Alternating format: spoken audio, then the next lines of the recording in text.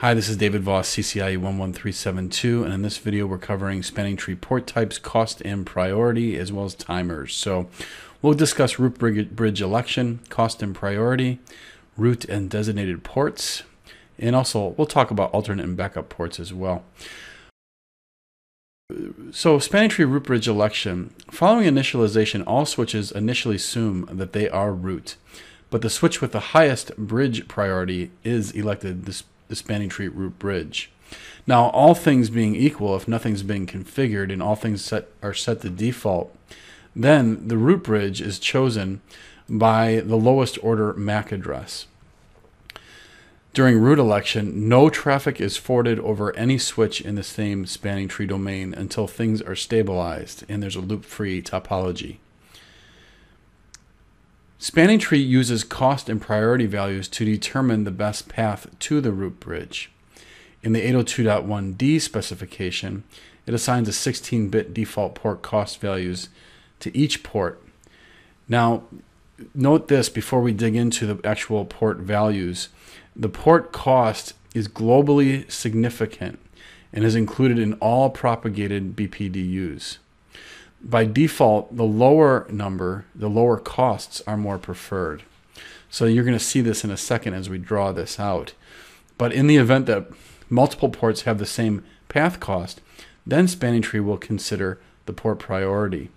The default value is 128. But you should note that the port priority is locally significant and not included in spanning tree protocol BPDUs. So the spanning tree protocol default port cost, it depends on the interface speed. And you'll notice here from this chart that the higher the speed, the lower the cost. And this comes into play when spanning tree is actually trying to calculate the best path to root. So for example, let's draw out a network with 5 switches. And we're going to bring each of these switches online and let spanning tree decide which is the best path and which ports should be root, which ports should be designated ports. So they are all interconnected. And let's pretend we are powering them all on. Now, let's say the switches aren't all of the same speed. So, for example, we have a 10 megabit switch, a 100 megabit switch, and we'll just say all the interfaces on the switch are that speed. A 1 gigabit switch, a 100 megabit switch here,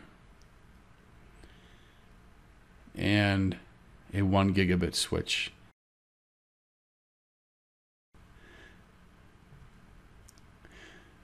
So as you remember from the chart, these numbers should start to look familiar. The cost of 2 is assigned to a 10 gigabit interface, cost of 4 a 1 gigabit interface, cost of 19 a 100 megabit interface, and a cost of 100 to a 10 megabit interface. And spanning tree will calculate, as you can see it's doing right here, spanning tree is calculating best path to the root. And let's say we've assigned the 1 gigabit switch as our root. We've manually set it. Spanning tree would then calculate. And as you can see here, from the 10 megabit switch through the 100 meg over to the 1 gig, it's 100, and the total cost is 123.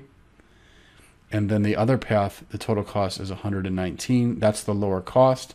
That would be the root port, because that would be the preferred path.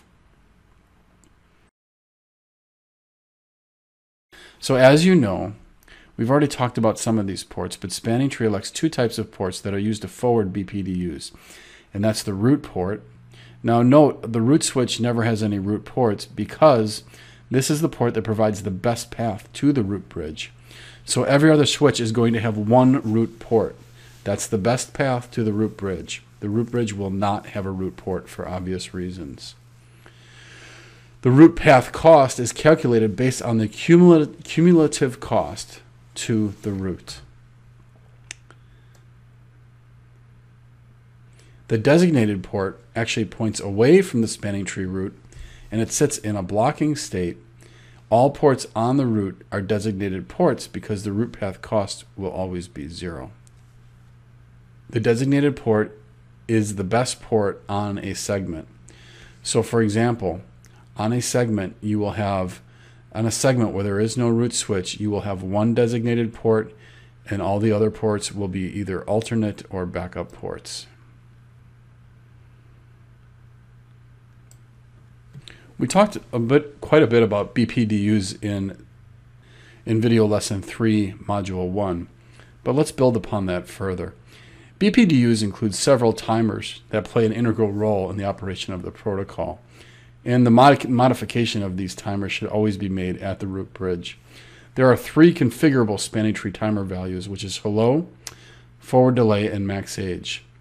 The hello time is the time between each BPDU that is sent, and as you know, it is 2 seconds by default.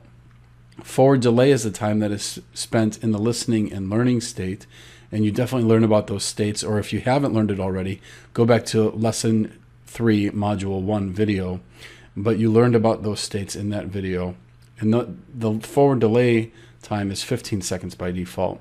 And then max age is set in the BPDU by the root bridge, which is 20 seconds by default. And if you'll remember, the max age timer controls the maximum length of time that passes before a bridge port saves its configuration BPDU information. Although it's 20 seconds by default, you can of course tune this time to be between 6 and 40 seconds. So let's jump into the lab and show spanning tree is obviously going to be one of the most popular commands we're going to run if we want to verify. You can see there's a lot of options here on how to view your spanning tree environment. Let's take a look at spanning tree for VLAN 1. And as you can see here, this bridge is the root. Now you know from what you've learned so far how do you know this is the root. There's many indicators. It says it's the root and there are no root ports. They're all designated ports. Now as we jump on a different switch, as expected, there is one root port on this switch, and there are 2 alternate ports and 2 designated.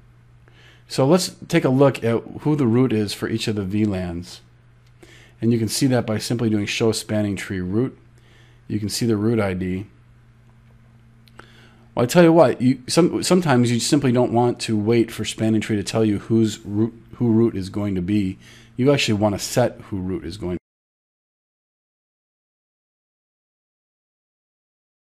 be. We want to make this root.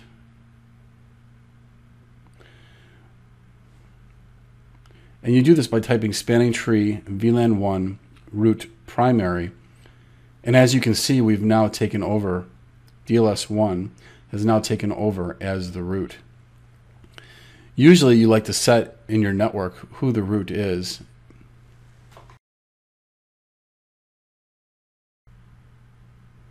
And you can see here, show spanning tree root. It shows that we are in fact the root. And you can see the default hello, max age, and forward delay timers.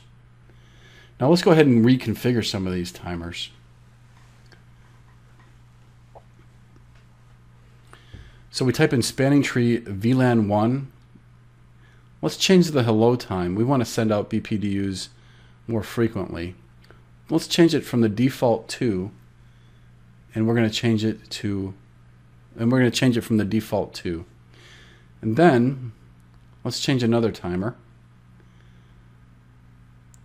We're going to change the max, and then we're going to change max age to 40.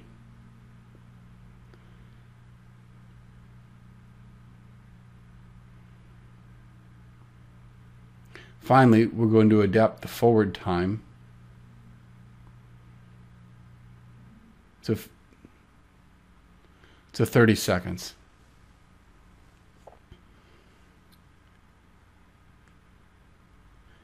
And now we can show the results of what we've done.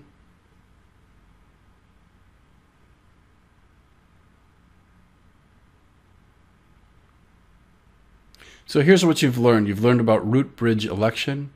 You've learned about port cost and priority, route and designated ports, and finally spanning tree timers and how to adapt them.